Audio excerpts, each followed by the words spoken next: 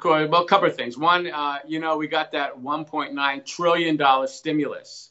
So a lot of that money is going to go out there and start spending. You're going to probably see a little inflation, so you'll probably see bond rise a little more. I think we're going to get to 2%. So remember, the bond market's looking down the road. So they're looking at that, and they're looking at the fact that now also with the tech sector, jobless claims came in better than expected. We got jobless claims came in at, 712,000. We were looking at 725,000. They came in a little better, which means those at-home stocks may be taking a little hit. Although Disney did great. I don't see Disney. They reached 100 million subscribers in only 2 months, where Netflix, it took them 10 years. So Disney's acting real strong.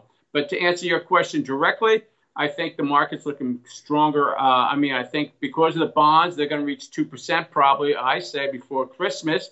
And I think this back to work, it's gonna hurt the bond market's going to get stronger. Well, it hurts them, but it gets stronger. You'll see 2%.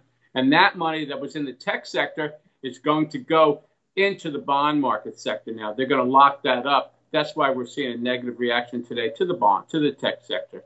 If the bond market keeps going up, interest rates, the banks make money on interest rates. That's their whole game now. And that's what you're seeing. The higher the interest rate goes, they reach 2%, they're making a lot more money than they were last year at 1.2%. So the banks look attractive, and you'll see people going into the bank stocks too. So it all depends on the 10-year. 10-year stays the way it is, and I believe it's going to get 2%. That, you'll see a lot of money leave the tech sector and go into safe haven, as they say. We deal with this big insurance company out of Germany, and they're putting a lot of money now into the bond market, feeling that's the place to be, safe place. They can go to sleep at night and not worry about things. So I think you'll see that move continue. It's all about supply and demand, and you're 100% right. As the vaccine takes hold, apparently we have about, I think, almost 30% of the country vaccinated right now, and they expect to have about 200 million Americans vaccinated by the summer. And 4th of July, they want to ease restrictions even more.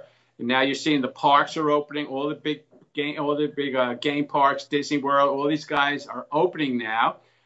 People are flying, they're driving. I know people that'll be driving to Florida in a couple of weeks. So overall, that's supply and demand right there. And you'll see it go up and up. And I think you could see, unfortunately for the consumer, oil tap out $4.5, $5 by Christmas here in America at the pump. So you got to keep an eye on that. What's good for the oil companies isn't necessarily good for the consumer. I would stay away from gold right now. I mean, I thought gold would be the place to be honest with you. I've been wrong on gold. It didn't make much of a move when it was really bad. The only thing making move, ironically, is the dollar. The dollar's had a pretty nice little run here. We'll see what happens here with the dollar.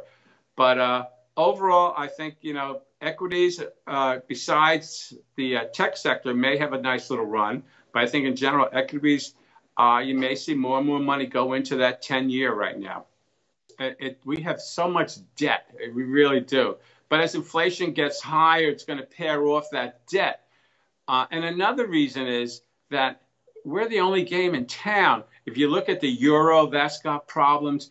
If you look anywhere in the world, their currencies are a little weaker than ours. So remember, the average guy doesn't buy the dollar, but you do get large corporations and large banks. They go heavy into the dollar. So that's pushing up because really it's the only game in town. And as this pandemic ends, the dollar is going to get stronger again. So I think you're going to see the dollar, maybe get dollar for dollar. It could get high enough. It's going to be interesting. And you and I have been talking about this. It's been going up for the last few months now. And I think it's going to continue to go up, at least through the summer.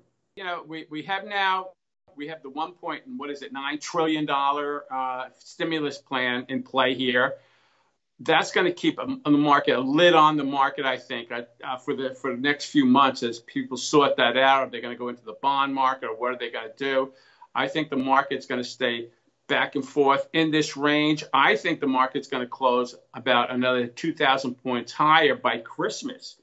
But I think as we go into the summer, we could pick up a lot of steam. We'll have to wait and see. The unemployment number comes out next week again. We'll see what that looks like.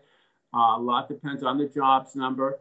And, you know, if things stay strong, if this pandemic looks like it's behind us, if the vaccines have really taken hold, you could see a nice run on the market. But next week, I think we stay in this zone. I don't think we're going to see much of an upside move again. I mean, we're up substantially just in the last 2 weeks. On, you know, a lot of it was based on the stimulus and on the job. Now that's behind us.